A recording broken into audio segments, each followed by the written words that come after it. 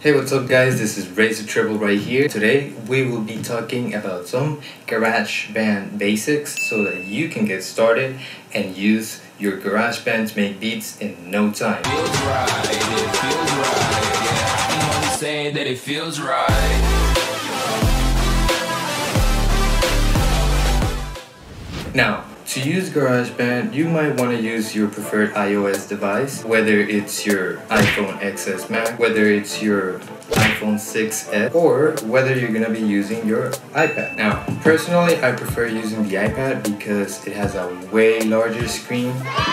I'm going to start by opening the GarageBand app and we're going to go through the basics here. Now as you can see, this is our main menu, so to speak. These are basically different places where you can store your projects. Now if you have multiple iOS devices or even your MacBook, you might want to store your projects on the iCloud drive so that it could be easily accessible across all devices. Now let's just start right here by pressing create a song, and the first menu that shows up, a little menu here that allows you to choose which instrument you want to start. If you want to go straight to making a beat, let's say we want to start with the keyboard. The first preset you get is a grand piano right here, as you can see on the center of the screen. When you press it, you will be able to change all the sound. Tons of presets to choose from. Keyboards to synths to bass to pads to effects. So now we're gonna just start by making a little loop, a bit of a progression right here.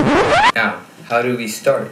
This button right here on the right corner is for the settings. I recommend start by having an idea of what sort of genre or what you want to head to by choosing the tempo and the key signature right away. A minor scale, you just press on the key signature. If you're doing a project halfway, you can change the key signature. It's going to transpose everything, so it is automatic. It will transpose everything so that you will be able to continue carrying on your project and see how it would sound a couple of tones higher or lower depending of your choice. So let's just start with the A minor and the D minor loop.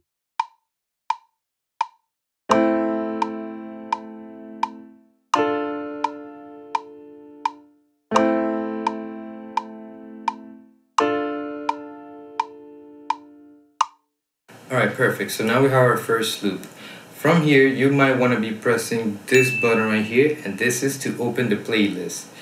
This is basically in your Fruity Loops where everything is going to be showing right here. This is basically the song. And right here, you can keep adding more instruments, or you can keep making the song longer. Now, how to make the song longer? No problem. You just press right here on the right corner of your screen, and there's a plus sign. This will allow you to increase the length of your song. Let's make it a 36. How do I continue? What do I do from here? No problem.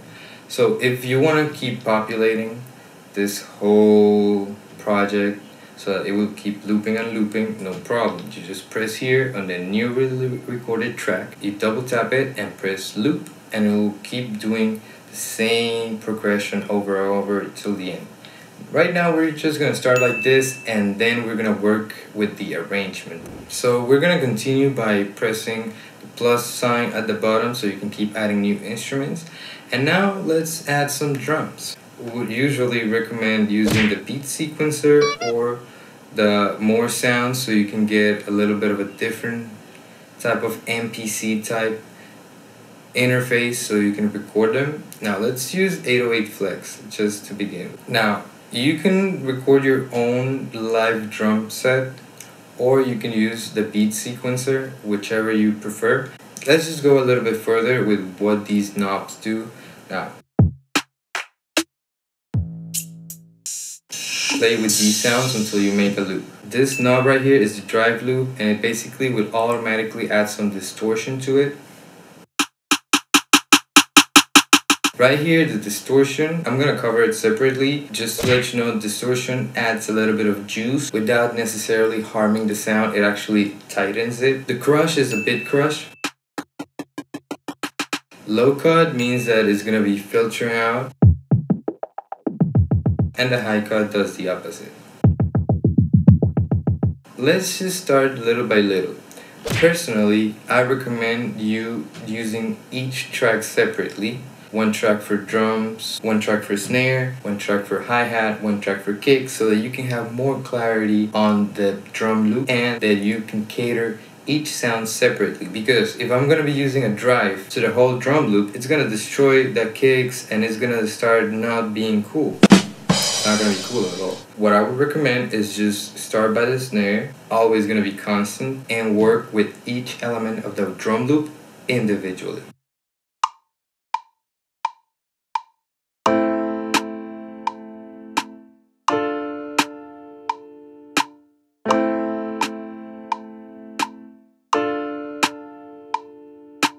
Now we have our first snare loop. What you might want to do, make sure that everything you played fits right on tempo. Sometimes you may not land it right exactly in the spot, and there's no problem with that. Head over to the playlist so that you can have a better view and press this button right here, which is for the mixer.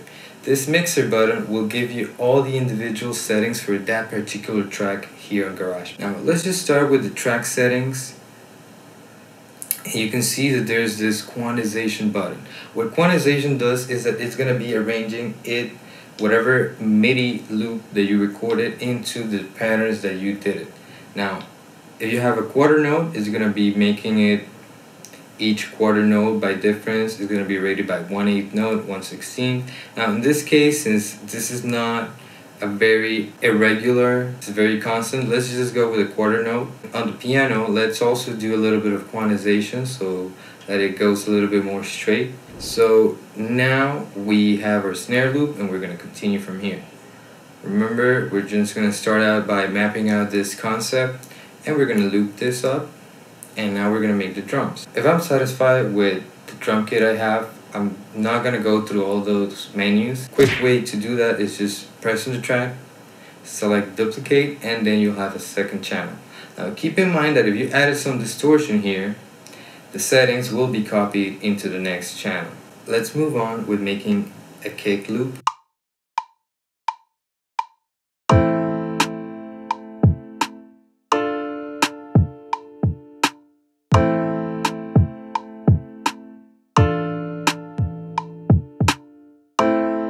And we're just gonna loop this up.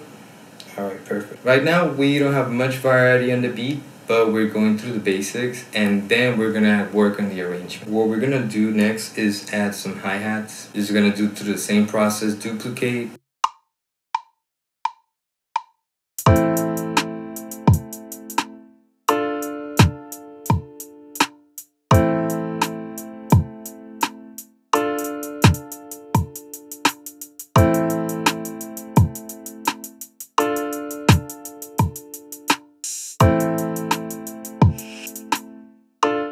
Now I just played some random notes here because what we're gonna do right here is we're gonna try to quantize it, and so you can see the different settings. Now what I did was not perfect, was far from perfect, but you can see that as soon as you start choosing the lower numbers, it starts quantizing differently, and you can actually play with that. Now what we're gonna do right here is that we're gonna play the loop and we're gonna see which part of it was actually useful and what didn't work out.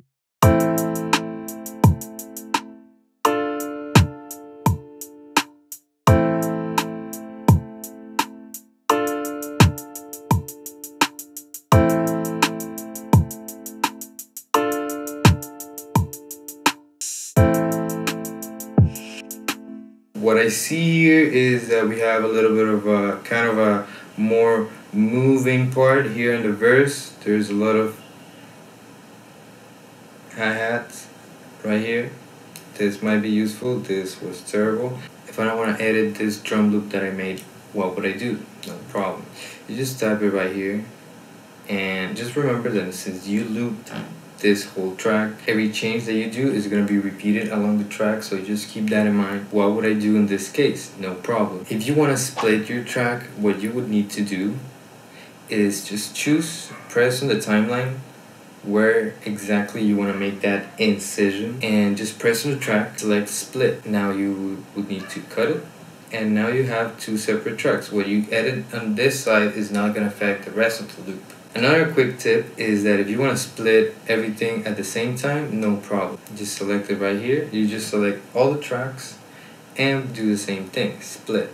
And in this way, you will be able to split all the patterns or whatever incision you want to make on your loop. If I want to edit this particular part, what I would do is I would double tap it and press edit.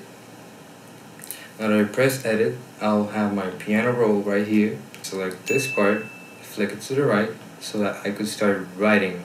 You know that this is one bar, this is the second bar, and these are the 4 measures, 1, 2, 3, 4.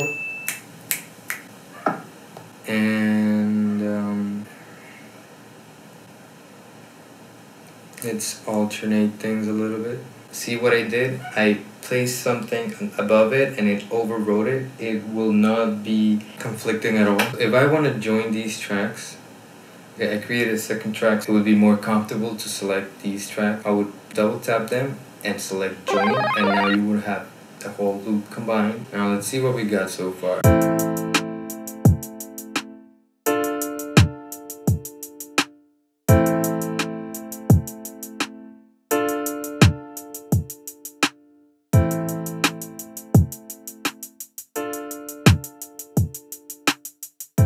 Now, what we would want to do is we would like to add more instruments. How do we do that? Obviously, we press on the plus sign right here. Let's use the keyboard and let's just select a little bit of a bass. Personally, I recommend using the hip hop sub bass starter pack. Potent, it's straight to the point, and it's not really an 808 that's gonna mess up your whole track. Just record it.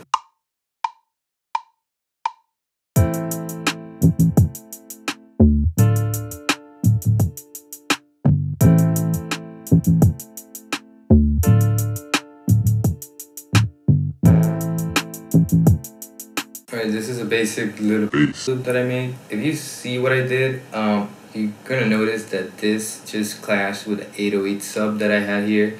It's like a kick that has a boomy tail. We cannot use that if it's gonna be interfering with a sub bass. So there is a little note here that is gonna be interfering, and it's this one. So let's just open the track, flick it right here, and delete it. No problem. Since these progressions are a little bit fast, if I use the 1/8 note, this is not gonna give me what I need. So let's try with the 1/16.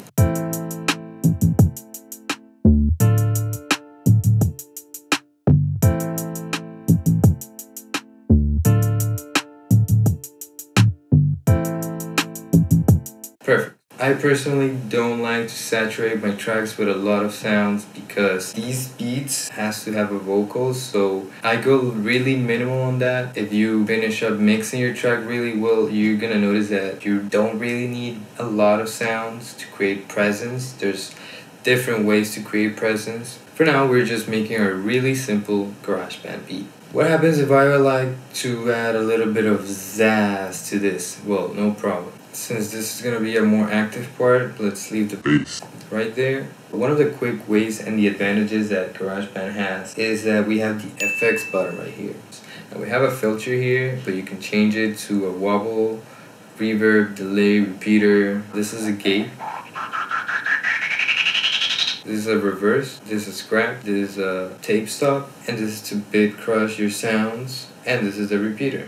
One really important tip is that let's say you're going to be using the filter and you don't want to be, you want something more constant than this. What you can do is press the lock here. It's going to leave the setting that you placed in lock so that you can have a more constant sound, and you can do all sorts of shapes with the automation for the effect.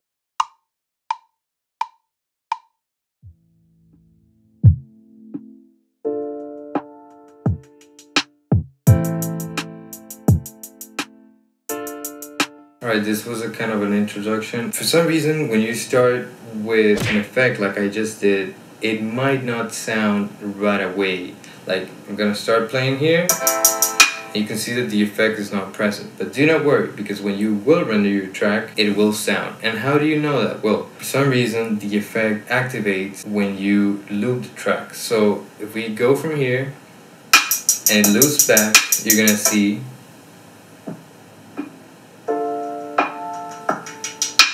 you're gonna see that this is going to make everything the way it was supposed to. Hey, what happens if I deleted this by accident? Well, no worry, there's an undo button, and you can press it as long as you want so that you can undo all the changes if you didn't like something, if you did something that wasn't pleasantly sounding. Always the undo button. So we talked about the effects, we talked about how to make your tracks, how to cut them, how to do most of the edits. We're gonna leave this video right here. At this point, this is enough for lesson 1. There's a lot to take. If you have any questions, write down here in the comment section below. Raise the Treble is always here to answer your questions.